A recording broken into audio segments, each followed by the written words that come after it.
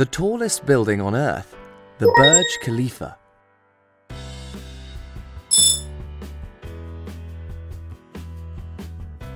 Dubai's Burj Khalifa maintains the world record as it has since it opened in 2010. So, what does it take to build and maintain a vertical city? A lot of materials, money, and technology.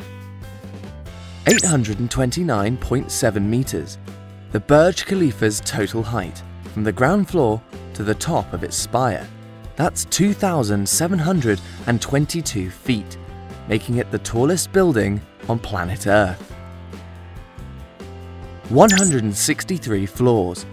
It holds the world record for the number of floors. It also has the world's highest observation deck on the 148th floor, nightclub on the 144th floor, and restaurant on the 122nd floor.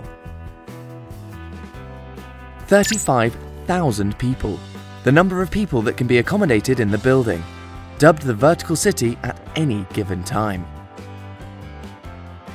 95 kilometers, the maximum distance from which the Burj Khalifa's iconic spire can be seen. That's about 60 miles, the distance between New York City and Trenton, New Jersey. 57 elevators. Each of the Burj Khalifa's high-tech elevators can travel nearly 10 meters, 32.8 feet, per second, allowing them to reach the top in about 60 seconds.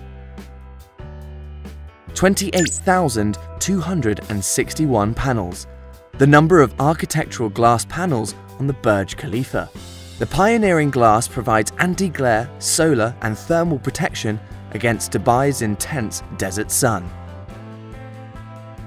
137,000 litres, the volume of water the Burj Khalifa's condensate collection system accumulates each day. That equates to 20 Olympic swimming pools every year. 11,800 metric tons, the amount of ice needed to cool the Burj Khalifa in Dubai's blistering heat. That's roughly 13,000 US tons, all contained within an innovative thermal storage system. $16.3 million, the cost of the Burj Khalifa's most expensive apartment, until 2017, when a $32 million apartment in the Palm Jumeirah is completed. $1.5 billion, the estimated cost of the Burj Khalifa, which includes nearly 22 million man-hours and nearly 100,000 metric tons of concrete. $43,000, the cost of office space per square meter within the Burj Khalifa. That's about $4,000 per square foot, 3 times higher than New York City's average. $135,000, the cost of an at-the-top sky ticket, which will grant you access to the Burj Khalifa's 148th floor during prime hours.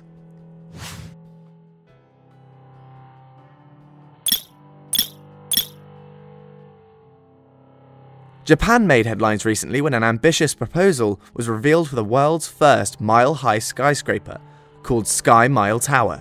The $1.2 billion building would dominate the Tokyo skyline at a height of 1,600 meters, 5,249 feet.